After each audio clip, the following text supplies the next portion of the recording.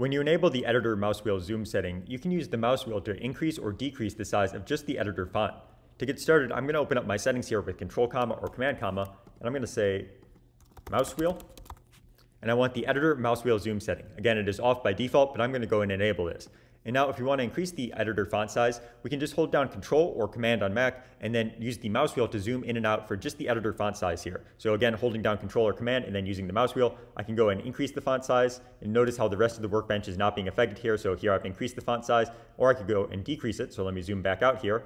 It's a little bit sensitive because I'm on a touchpad here. So now I've gone and decreased the font size. And again, I was just holding down Control or Command and then using the mouse wheel to zoom in and out here.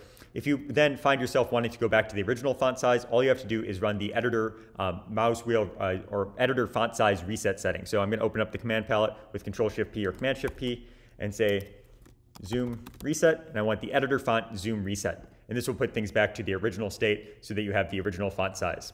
So that's a quick look at the editor mouse wheel zoom setting for VS Code.